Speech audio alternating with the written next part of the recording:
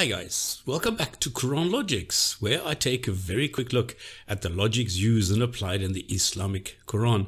Now last time I looked at the highly illogical and pretty stupid and actually quite vile concept of praying to get into heaven just to have sex with some virgins. Well, for men that is.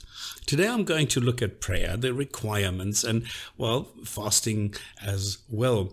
Now, in this book, in the Quran, there are hundreds of sentences where the alleged author, a god, a highly narcissistic creator god, threatens followers and non-followers alike with horrendous punishment if they don't do exactly as told. Now, in fact, in chapter 51 in the Quran, in sentence number 56, it says, "We are created by this creator god with a single purpose, to grovel on our knees constantly. That is the number 2 task in our lives, to worship. After the number 1 thing is you need to believe that this Lord, this overlord actually exists." Now, how do we do this worshipping? Well, I have no idea, because the Quran tells us we need to worship this creator God for some unknown reason, but does not say how or give us any instructions on what we need to do and what we need to say. Now, there are sentences which tell us, prostrate yourselves to Allah and worship Him. Sure, but that merely says I should worship, but not how. It says I can prostrate and then worship, but it does not say that this prostration is the actual worship. The Quran mentions hundreds of times this worship, but never provides any instructions on how to do this. Because there are actions, sentences, you have to mumble certain things, you have to go through a whole sequence of what you have to do with your knees, with your arms, with your elbows. But the Quran doesn't tell you any of this. So this creator God is highly narcissistic and seems to suffer from a severe mental condition of inferiority and uncertainty.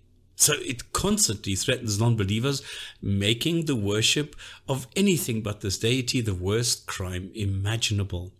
Apologists claim the word standing is found in the Quran, as is prostration, projecting the sequence known to them back into the Quran. They also claim that the Quran specifies 5 different prayer times, and they refer you to sentences all over the Quran which, when you actually go and check, don't say what they claim they say. So we don't get the process, the sequence, the timing, the positions, nor do we get the soundtrack. Now, if I'm stranded on some remote island with only the Quran, will I ever be able to perform this worship thing? No, never. I would require access to an entire library to learn from other humans what this God forgot to tell us, nevertheless calling the Quran guidance for some reason, because quite obviously it is not.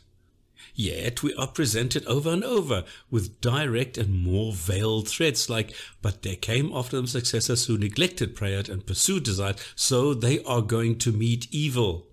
So literally it says succeeded after them after the successors. Okay, but let's not get distracted from the content. If this being worshipped is so important for this God, why doesn't the Quran, the instruction manual issued by this God personally and word for word, not explain where to pray, when to pray, and most importantly, how to pray? If I play the simulation The Sims, do I make them worship me? No. So why does this God of the Muslims? Why does this God require so much worship? Why are the 70,000 angels who are created fresh and early every morning in heaven, note that heaven keeps earth time, not sufficient? Why more and more humans? Where 80% or 85% or even 90% don't do this worship thingy anyway, since they are not convinced and remain non-Muslims. And I'm not surprised given the lack of clear instructions and guidance. But it gets worse, because even if you go and access this library and read what humans over the last 1,000 years have written down as instructions of how to pray, you're going to freak, because they are unclear, imprecise, and even contradict each other, where the Quran doesn't even know for sure what direction you should point to, which is ludicrous and pretty nonsensical on a spherical planet anyway. So the man-made instructions are totally useless. You don't know which position will lead to paradise and your eternal sex with refurbished virgins, and which to the pool bar in hell. In the Quran, you have several sentences sprinkled throughout the text, like this one in chapter 17, sentence 78. Perform salat, and the salat is not salat, but Arabic for prayer. Now, as is the case for every sentence in the Quran, it is vague and ambiguous and requires interpretation. Do you pray non-stop from noon when the sun starts to decline? Or from the sun declining to dawn? Or when it's dark to dawn? Didn't the authors know some places of this planet have no sunset, sunrise, or darkness for months? So already from the word go, we have problems establishing what we need to do and when. What is required from the Muslim is to, instead of thinking and deciding something, is to consult with a scholar. Someone, the Muslim, whether male or female, can and will follow. So it's not the Quran allegedly written by a creator God, but humans who decide what should be done and when and how. And those humans a lot of times don't even know what the Quran says and simply resort to a tame, and Allah knows best, and simply hope for the best. Really, if I were gambling with my eternal afterlife, I would expect something clear and precise. Here we have some general rules, but then they contradict each other after half a millisecond. So Shias have different prayers than the Sunnis, and Sunnis don't know what they are doing and disagree on almost everything.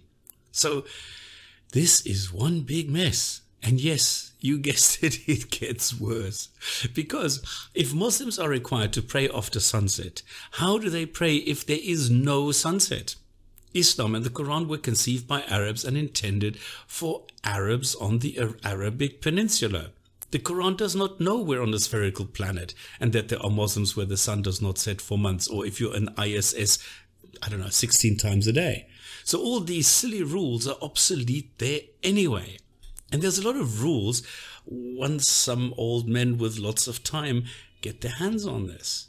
But how are you supposed to follow these rules if the foundation they are based on, sun and moon, don't do what they do in Arab lands? Then they're stuck and can't do what is expected of them. And again, humans come in, non-Muslim humans, and provide phones, complete with Islamic prayer times and instructions to help out and show Muslims when, what, where, and how. Everything except the why. The why remains a puzzle. Does it get worse? Yep. If you don't pray, there's no clear-cut punishment. You just don't get the bonus points. In the Sunnah, there are forms of punishment, like the freeing of a slave, a financial punishment, but nothing in the Quran as such. As always, it's vague and ambiguous. And we find the same logical flaw when we look at the Islamic so-called fasting. But here it's even worse, since you can't drink any liquid for an extended period of time. I'm talking about 20 hours and more. Unlike simply not getting down on your knees and praying, dehydration is not funny anymore and can be extremely dangerous, especially in a hot and dry climate. Now, if we go to the details and analyze the technicalities, we can see here that if you are in the Middle East, the times are harsh. But in Europe, a Muslim barely gets 2 hours of sleep before the mindless rituals commence. That is ludicrous, inhumane. And, well, now for the worst. How do you follow any of these silly rituals if there is no sunset at all, or too many, depending whether you are working on the ISS, like I said before, or if you are on Mars? What do you do then? Then you're completely stuck. It's not only on roughly a third of the planet where you have no clear sunrise or sunset of our star, but there are thousands of reasons why you could be prevented from seeing the sun or the crescent moon, and thus being unable to follow the rules laid out by some old men 1,000 years ago on the Arabian Peninsula. Is any of this logical and befitting an all-knowing, perfect Creator God?